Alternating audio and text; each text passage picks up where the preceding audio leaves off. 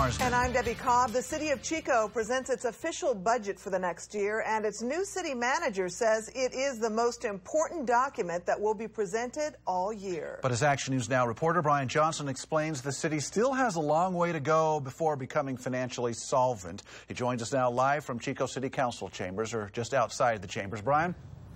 Alan, Debbie, that's exactly right. In previewing the 2014-2015 budget, Chico's interim city manager, Mark Orm, says, hey, we're not ready to celebrate yet, but what he did address to the council, he told them, hey, allow me to move this organization forward. Now, Orm says this budget is not a one-time fix, but not everything was broken, he says, saying this new budget will create a path to a successful and blessed future for Chico. Now, Administrative Services Director Chris Constantine said while last year's budget was one of significant changes, he said this year is one of adjustments. Constantine says it will now take 7 years to address the city's multi-million-dollar deficit, and in 15 years, the city will have brought back the general fund to its target levels.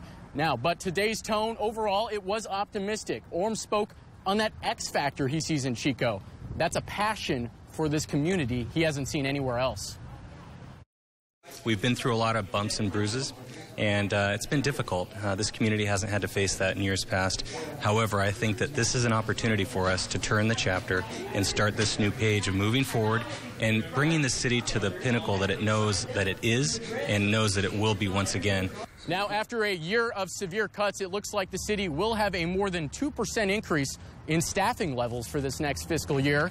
Coming up at 5:30, I speak with Chico's Police Chief Kirk Trostel about how many police officers he'll be adding and what that means for his department. Reporting live in downtown Chico for Action News Now, I'm Brian Johnson. Thank you, Brian, for that.